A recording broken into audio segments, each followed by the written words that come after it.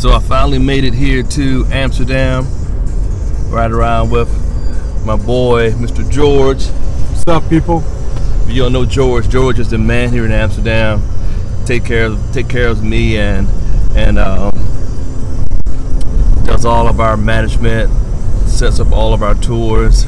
Right now we're about to go over to the studio of Martin Garrix. Pretty excited and thankful for Martin allowing us to come over and utilize the studio for some recording sessions that we're having later on this week. So pretty excited about that. Anything you want to say, George, to the people? Yeah, I like to tell them to beware. Something new is coming up. It's like, let me call it a European and USA connection. A bridge is being built, and I hope to see you soon over there. That's it. You got it right there. So we're going to the studios.